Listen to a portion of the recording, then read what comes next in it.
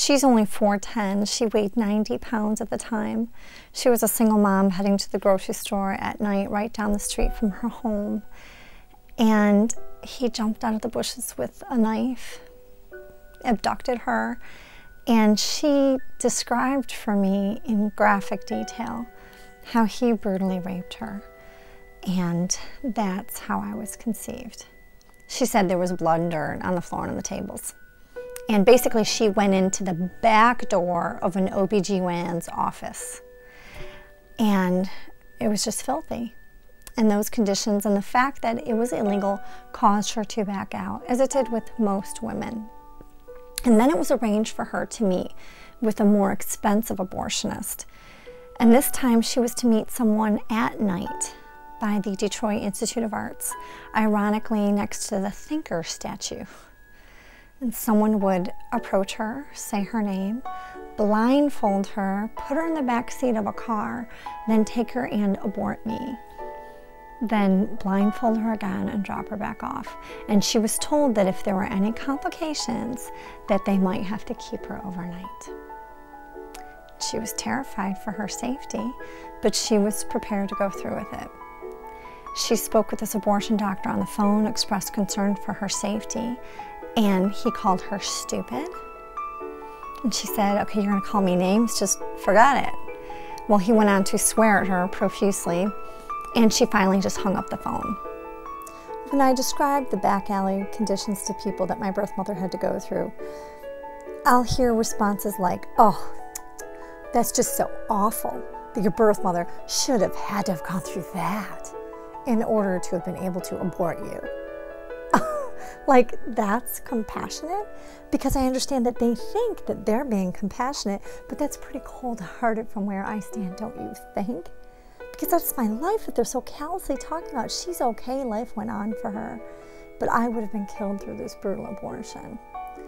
And every now and then I'll have people, especially during Q&A on university campuses, someone will raise their hand and say, yeah, I just want to say that I have no problem looking you in the eyes and saying to you that I think that your mother should have been able to abort you, and I fully understand that that would mean that you'd be dead right now. Yeah, I just want to say, I have no problem doing that. Wow, okay, well, here you go, everybody. Here's someone who, out of their care for women, that they would say such a thing to a woman like me. Can you feel the love? Because I'm not feeling it.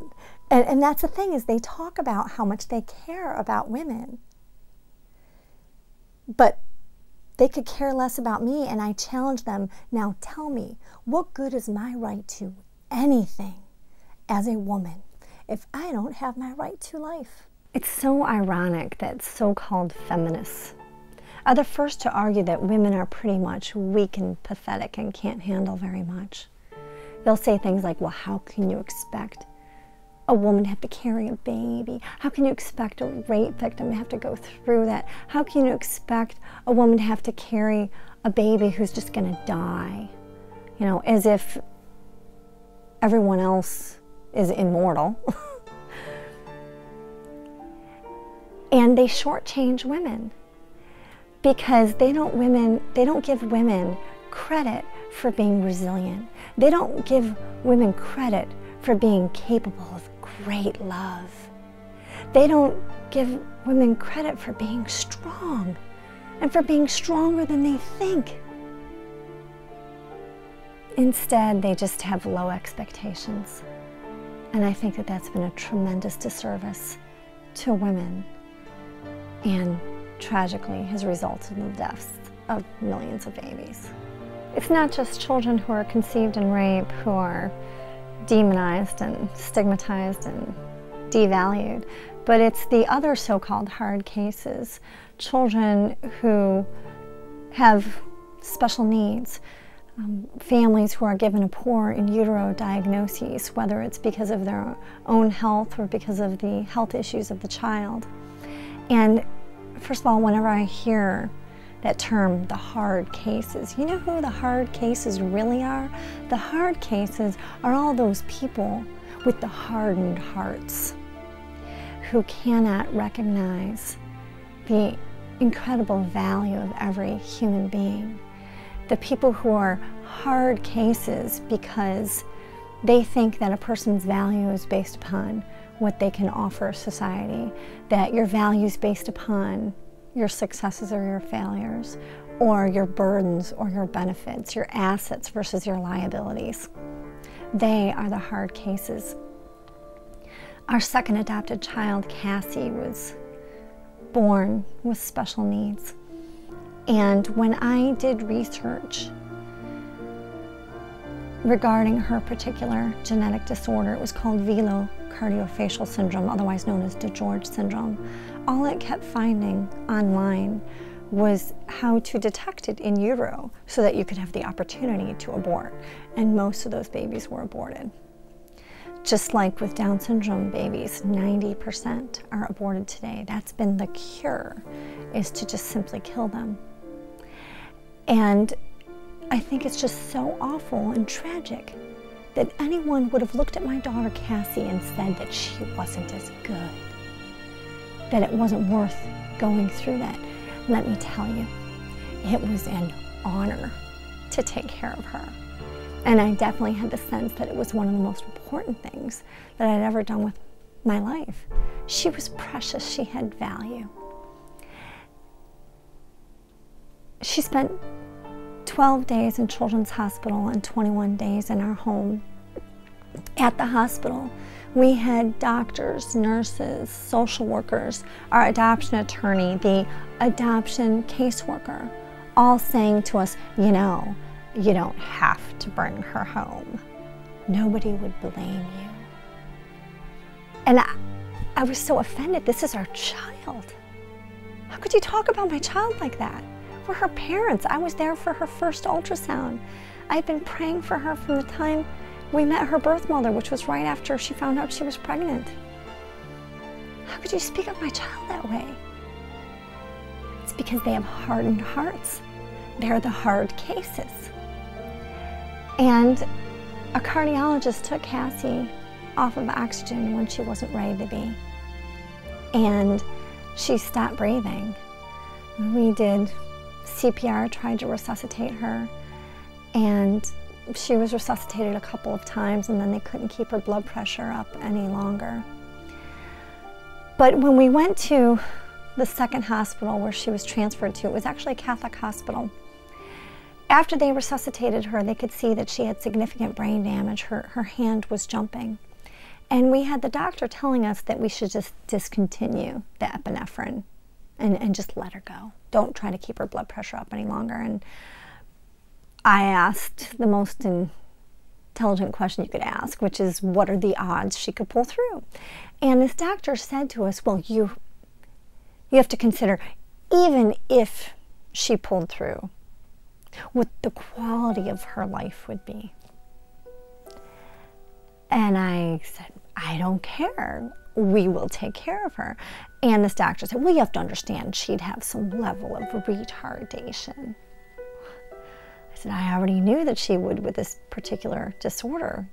We will take care of her.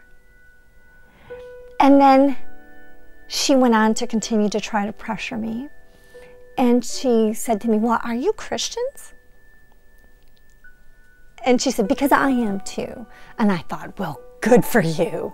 And I had to tell this doctor to back off. And they could not keep her blood pressure up any longer. I held her, her birth mother held her, and then she died in my husband's arms.